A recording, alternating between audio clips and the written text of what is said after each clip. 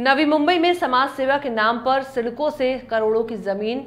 कौड़ियों के भाव में हासिल कर आज प्राइवेट स्कूल और प्राइवेट अस्पतालों में आम नागरिकों के साथ पिछले 20 वर्षों से बड़े पैमाने पर आर्थिक लूट की जा रही है। हालांकि आम नागरिकों को इस लूट से बचाने के लिए सिडको के कारनामे में कई शर्तों को शामिल किया गया है, मगर सिडको अधिकारियों के साथ प्राइवेट स्कूल और प्राइवेट हॉस्पिटल के संचालक मिलकर इन शर्तों को अमल में नहीं आने दे रहे हैं।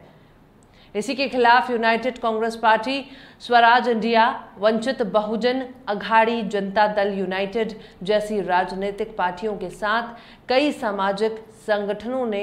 22 जुलाई से सिडको भवन के सामने बेमुद्दत आंदोलन पुकार रखा है। 2 दिनों के शांतिपूर्ण प्रदर्शन के बाद आज तीसरे दिन सिडको कार्यालय पर टमाटर फेंकने का आंदोलन किया जाएगा। अगर आप अन्य नवी मुंबईकरों को भी ऐसा लगता है कि सिडको की मिलीभगत से प्राइवेट स्कूल और प्राइवेट अस्पताल आपकी आर्थिक लूट कर रहे हैं, तो कृपया करके हमारे इस आंदोलन स्थल पर आकर आप अपने एक हस्ताक्षर के माध्यम से हमारे इस आंदोलन को अपना समर्थन प्रदान करें।